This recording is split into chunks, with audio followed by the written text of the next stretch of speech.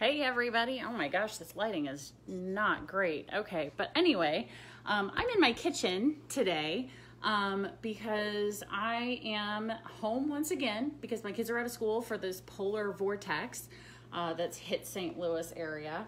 And what I'm doing is I am making a crock pot meal so that way I can spend the rest of my day working and not have to think about what's ready for dinner.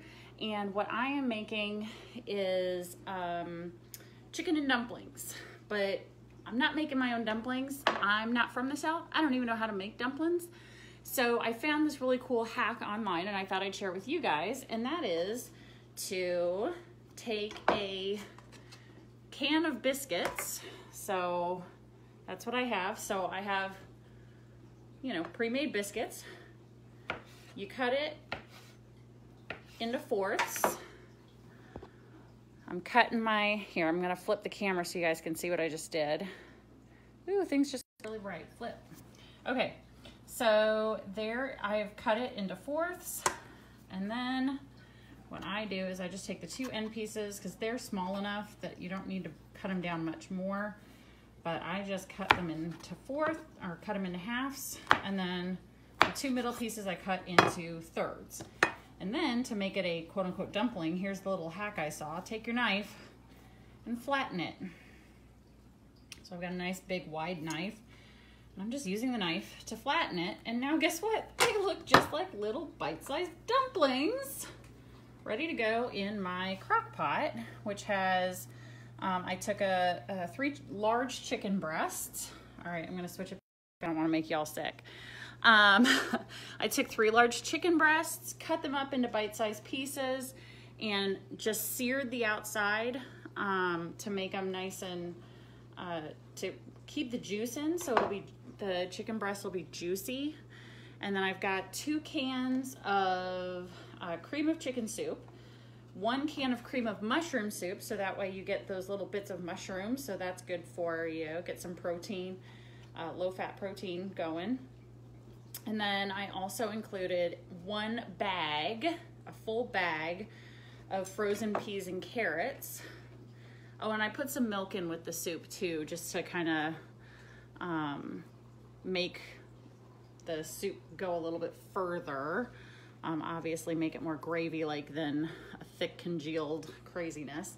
So this super easy dinner is now in my crock pot, and I actually have I don't know, I feel like I've done a ton of dumplings, but I don't know, I'm stirring it up here. I know you guys love looking at my boobs here, but anyway. So here I'm just stirring everything in because I've already got the crock pot on high, because a little hack that I learned from my mom is whenever you're doing a crock pot meal, for the first hour, cook everything on high. Even if the recipe says to do it on low, cook it on high because that sears in the flavor. It creates an automatic quick cook, and then you're good to go. And then you turn it down to do the slow cooking over time. But anyway, so I'm just sitting here cutting up a can of biscuits, and I figure, well, I bet some of my peeps in the badass community would love a quick tip for future polar vortexes, in case you don't happen to have a can of biscuits around or whatever, but I just thought this would be fun. So I see Stacy and Casey. Hey, how is it that we ended up with 2 rhyming names watching my little live? Anyway, so this is just a super easy little dinner. So this way I can spend the rest of my afternoon. I've got 2 Zoom calls going with a couple people that I need to meet with, and actually 3 Zoom calls planned for today and a phone call. So it's gonna be kind of fun. So, but I know that when I walk out of my office in the middle of today, my house is gonna smell amazing. And dinner will be ready whenever I'm ready to eat. Can I post the recipe? Yeah, absolutely. It's super easy. I mean, it's chicken breasts. I did 3, and these chicken breasts were huge. I don't know how big these chickens were, but they must have been monsters. case because it involves food. Yeah. But anyway, so it was 3 large chicken breasts. I'm wanting to say it was maybe 1.5 pounds or 2 pounds of chicken that I cut up and cooked. 2 cans of cream of chicken soup, 1 can of cream of mushroom soup, and some milk, and then a bag of frozen peas and carrots, and that's it. I mean, and you know what? I'm kind of making this up as I go. Like, seriously, I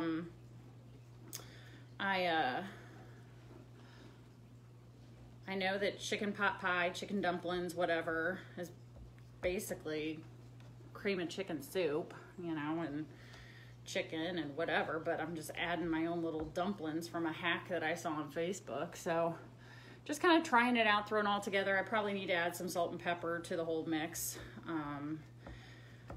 which I'll do in a little bit, but I figure those condensed soups are usually pretty salty, so I try not to add too much, but I can add some pepper and I don't know, maybe some other random spices that I feel like throwing in, but I just wanted I wanted comfort food on day number 2 of being stuck at home, because the BNI chapter that I was going to sub for yesterday didn't meet because school was out, and then my BNI chapter today didn't meet because school is out. So, no, Casey, I mean, I'll still post the recipe in the group. That's not a problem at all. I just want to let you know that it's super, I'm one of those kind of cooks who just kind of throws crap together and sees how it works. And then I go, okay, that worked, or it mostly worked. I probably need to do blah, blah, blah next time. But I knew that today I was going to want some comfort food, and I knew I had planned to make this for dinner last night, but life got in the way, so that didn't happen. So anyway, that's my thing. I hope y'all, how long do I cook it for? Yeah, so I'm gonna do high for 1 hour, and then I'll come back out and I'll turn it down to low, and I'll probably just cook it on low for 4 to 6 hours. I don't know. I mean, it's chicken and dumplings because the chicken is already mostly cooked. I mean, the middle part may not be fully cooked all the way through because I literally just seared the outside of the chicken when I cooked it. Because I want, when you sear meat like that, it keeps all the juices in. So, and for me, my biggest complaint about chicken breast is it gets dry really easily. So I went ahead and just seared it so that way it would hopefully taste better or stay juicier, and hopefully the fact that it's cooking in the soup will help. So anyway, I'm gonna stir it again because I just added a whole bunch more of my faux dumplings here. And I might even, based on, well, I don't know, I might even need to add like maybe 1 more can of soup. I don't know, because this is a giant crock pot, in case you couldn't tell. Please forgive the mess. Please forgive the mess next to my crock pot, because my house is kind of in transition right now. But anyway, so that's kind of my thing, and I thought you guys might enjoy getting to see a nice little easy peasy dinner recipe and see what I'm doing, because figured I'm doing it, may as well do live, get some engagement, get some fun, find out what you guys are doing. What are you guys doing today, right now? What are you doing for your businesses? What are you doing for your family? Are you hanging out with your kids today? Because one of my kids went to a dentist appointment with her daddy. She wanted to get out of the house. She was getting stir crazy. And the other one, my youngest one, is, my young one, Rachel, is here in the house somewhere, probably watching YouTube or something, because she didn't care to help mommy cook. Have I made this before? Yeah, I've done something like this before, Casey.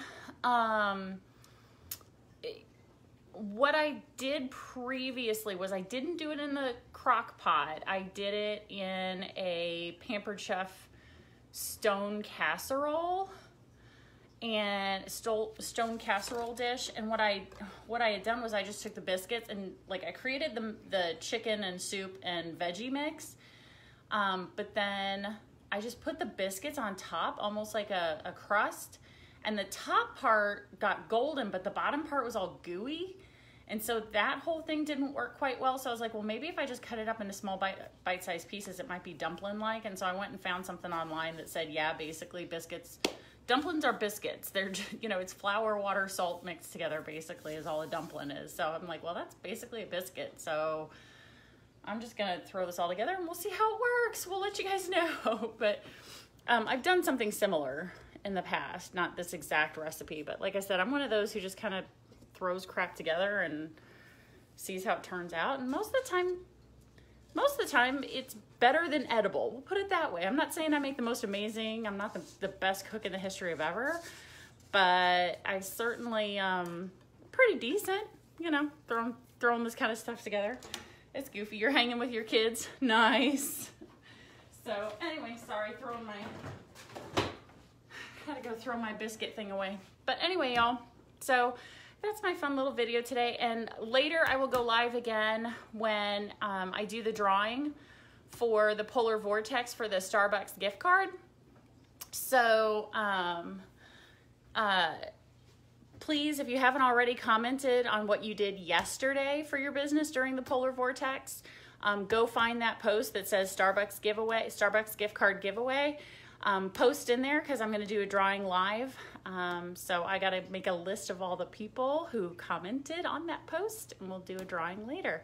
So bye everybody. Stay warm, stay safe. It is super cold outside. I was outside for a little bit this morning to take care of some stuff. And at the time that I was out, it was like 7 degrees and that was insanely cold. So be safe everybody. I love you guys. Mwah.